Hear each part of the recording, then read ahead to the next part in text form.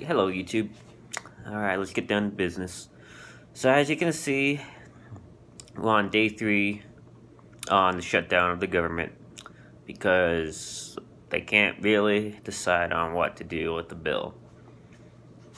They were trying to make a bill to where they had to protect immigrants from deporting back to Mexico. And to do that, they were willing to not pay our military in order to save them. Well, here's the thing. So you'd rather have illegal immigrants come to our country and causing hell in our country instead of paying our men and women in uniform who is sacrificing their lives to protect our country. Oh yeah, that sounds like a good idea, Democrats. Oh yeah, totally. And you said that this is a Republican shutdown, even though Democrats voted 44 and the Republicans only voted for 5 for the shutdown. You guys are doing a very fucking good job, huh? Wow, I can't believe you guys. Yeah, so day 3 of the shutdown, but kind of does sound idiotic because they are also getting paid from the shutdown. Yeah, that's actually not good either. So either way, neither of the party wins. And we sometimes question the government on how we are relying to you people. The trust with our money, the trust of everything, and yet we're still not getting any results. So yeah, 2018 is going really great right now. I mean, if you really want to stay in the U.S., then get legalized. It's not that hard. You can't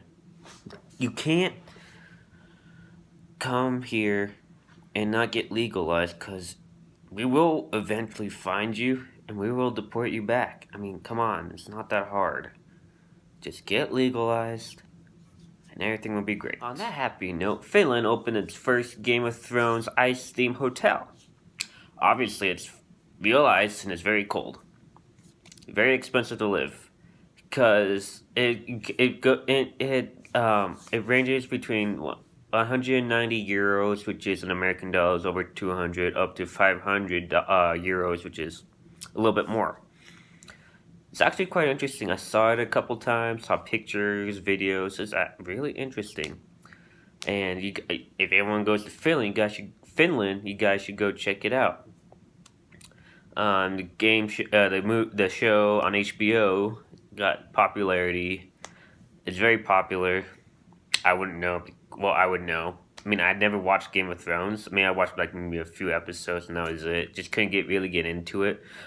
But it doesn't mean I hate the show. It's interesting, but maybe if I have the time, I can watch it.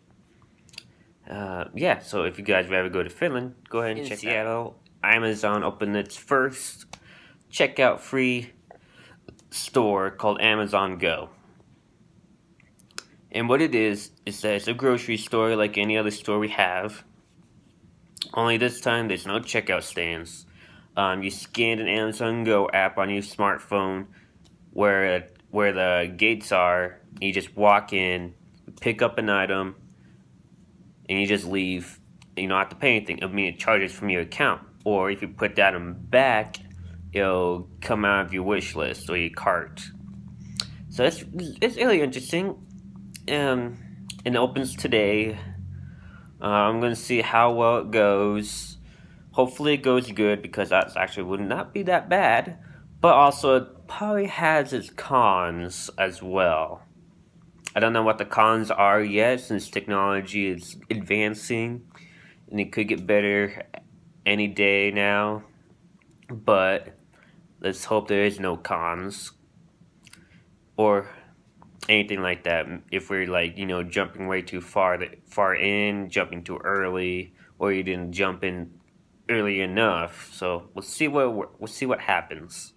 And finally, Diet Coke is gonna bring in 4 new flavors into their lineup.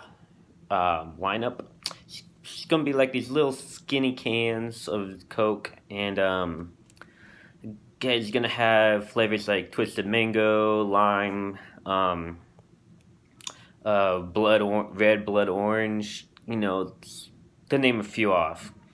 It's to bring Diet Coke back into the competition because some people went to other drinks that is a lot more healthier for you than most of diet sodas. So they're going to try to bring these new things in, see if they can get more people back into it.